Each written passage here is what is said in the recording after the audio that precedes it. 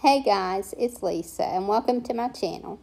I know that I posted yesterday, but as promised, I'm going to add these little small videos in for Christmas tree ornaments and different Christmas decorations. So I started with these little plastic candy canes. I ordered these from Walmart, and they don't have them in the store yet, but I just went online and ordered them. And now I'm using the fabric Warm and Natural, and I've cut this in pretty narrow strips because I'm going to be covering these candy canes, and because they're small, they're going to wrap a lot smoother if I start with a narrow strip. And I've coffee stained this Warm and Natural, and if you haven't used this before, I get mine at Walmart. So you can find it in the quilt batting section in the craft area, and it comes in a bag, but it's called Warm and Natural. And I like to use this. You could use a number of different fabrics. You could use tea towel, or you could use a drop cloth. But I just like how this particular fabric wraps. I think it adds some thickness, but it wraps really smooth, and I just like the look of it. And but it comes white, and I have coffee stained mine. So I just dip it in some coffee and take it straight out, and then let that dry, and I get plenty of the distress color that I want. So I know some people like to soak it a while, but I don't want mine really dark. I just want it to look aged. And this particular one is going to be a more primitive ornament. So I'm just wrapping this to the very end and making sure to cover that end. So I just put some glue there. I wrap it a little bit further and then put some glue on the bottom and pinch it closed, because I don't like to see that candy cane showing. And I kind of start wrapping. I didn't tell you as I was wrapping the first one, but when I start wrapping it, I start out that way too. I just kind of glue on the end and make sure that I get the end covered, and then I start wrapping it around. That's just the easiest way for me to make sure that I cover that end well. And you want to wrap these pretty snug. You don't have to go too tight, but you want them to be pretty snug so that you get more of a smooth look. So I just wrap both of these, and I don't even worry with adding glue as I go, as long as you have glue, that you start out with glue on one end and then you end with glue on the other. I find that these hold really well. You don't have to add extra glue as you wrap. And I'm not speeding this up because I want you to see how quick and easy they come together. And in minutes you can have these made, I think. And so this is another one that you can just sit down for an hour or so and make several. So and with these you need several, because it's going to take two of these to make one ornament. You can definitely just let these be single candy canes and just hang on the tree as a single candy cane. But I want mine to be more substantial, because you can only get maybe $1 for one of these just wrapped. So I want to make it substantial so that I can at least get a few bucks out of it. So once I get the Warm and Natural wrapped for my base, then I need some red fabric, and I generally like to use fabric that is printed on both sides, but this fabric I thrifted, and it wasn't printed on both sides. So I'm just going to make it work, because you just have to make sure that when you're wrapping your stripe, you keep the good side out. And I also like to coffee stain my fabric first so that it looks more primitive. And I haven't done this. So I didn't want to wait on it to dry. I could just dip it straight in coffee and then wring it out and let it dry. But I didn't want to have to wait on that. So I'm just using my distress ink here in the color Vintage Photo and just distressing it before I put it on there. And then I don't have to worry with this being wet and having to wait on it to dry. So I just distress the one side because the other side I'm going to make sure that that is glued to the candy cane and won't be showing. And since I started using this distress ink, I use it on everything. And I don't know that it's intended for use like this, but it definitely works. So, and like I said, it saves me a lot of time because I don't have to wait on a lot of fabric to dry, because sometimes it takes a while for it to dry. And I don't like to put it in my dryer because then your dryer smells like coffee. Not to mention it kind of stains the inside of your dryer.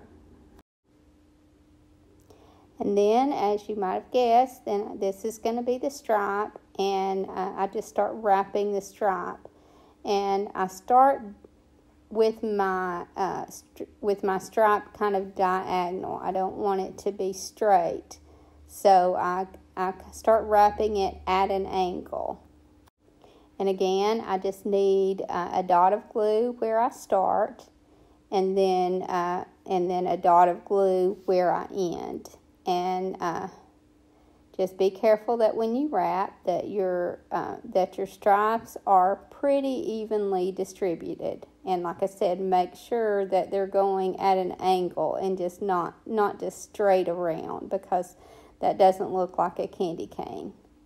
So it gets a little bit more tricky when you wrap this the rounded part. So you just be careful to keep those stripes going in the same direction diagonally. And like I said, be careful to make sure that the right side is out. And then that quickly you have a little candy cane. And I do sell these by themselves a lot. But I think I sell them better when I make the ornament with two. So I will make some of these by themselves, because some people like to display them in a jar or something like that. But like I said, I'm going to be doing mine with the two. So I just wrap my other candy cane, and I'm sorry I'm out of frame here. But sometimes I get involved in what I'm doing and I don't watch my table to make sure I'm in frame. But I just wrap the other one just like I did the first one.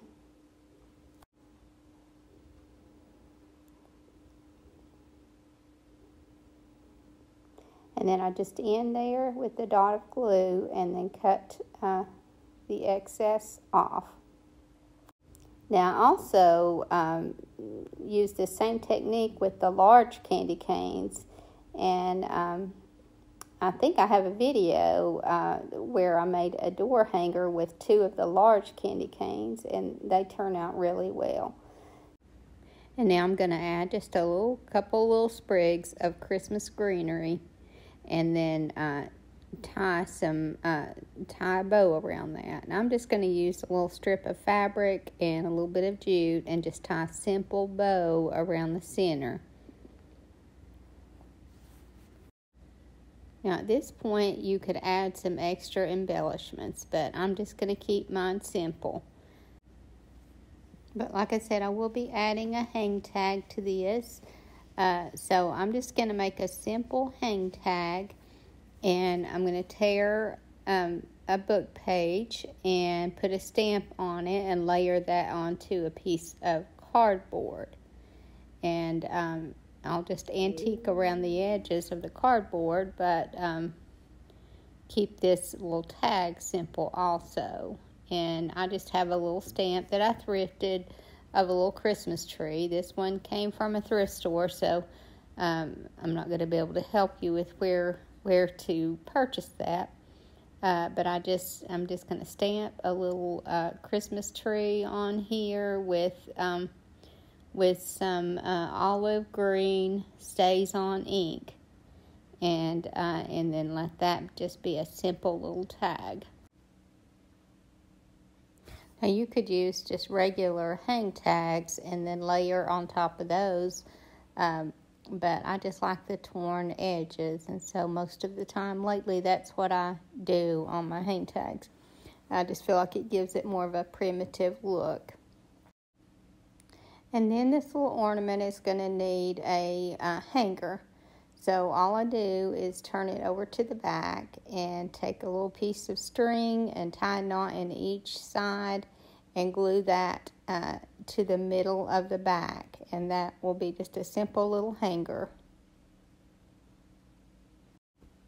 And while we're working with candy canes here, I'm just going to do another ornament and just go ahead and add another one to this one. But this one will have a completely different look. So again, I need 2 candy canes, and then I'm just going to wrap those just like I did these in the Warm and Natural fabric. But I'm not going to be turning these into candy canes. I'm not going to be keeping them candy canes. I'm just going to glue them together in the shape of a heart, and that's going to glue really well because of it being fabric to fabric. So now we have the shape of a heart, and now we can add to that. And then I cut a piece of lace a little bit larger than my heart, and I'm hot gluing the heart onto the lace. And I get questions all the time about the fact that I touch my glue so quickly, but I always use a low temp glue gun. Actually, this glue gun, I have several, but this one I've had for years and years, and it really shows. But these little $5 glue guns, to me, just last a really long time. I think they're real good value, and I would much rather have them as to have a more expensive glue gun. But you definitely need a low temp glue gun with this. So I just glued that to the back and then trimmed it the size of the heart. And as you can see, this makes a very, very simple heart. And you could use a solid color fabric behind it, but I just really like the shabby look of the lace. And then I just tied some strips of fabric that I've torn, and just tied them right in the center and made a little simple shabby bow. And then I just glue a little vintage button in the center, and then all this one will need is a little hang tag and a hanger. Again, at this point you could add all you want to this, but I'm just going to keep it a simple heart. This would also be a good craft to do for Valentine's Day. So if you're one of those people who do a tree for all of the seasons or holidays, I'm not, but I think this would be a really neat little Valentine ornament. And then I've just taken a little strip of fabric and tied a knot in each end and glued that right to the front of this ornament. And now all it needs is the hang tag. And for this hang tag, I just stamped some Christmas script on there, and I'm layering that onto cardboard. But first I'm putting a little bit of lace behind it just to give this more of a soft, frilly look. And then I'll just hang that to the front of this, and this little ornament will be done also. And like I said, these two have a completely different look from each other, but both are made with just a couple of plastic candy canes. And like I said, I ordered mine from Walmart, but I used to get them from the Dollar Tree all the time. Last year I didn't see them in at all, so I just ordered these from Walmart. I hope you guys enjoyed this video, and I hope to see you in the next. Thank you so much for watching. Have a great evening, And God bless you and your family.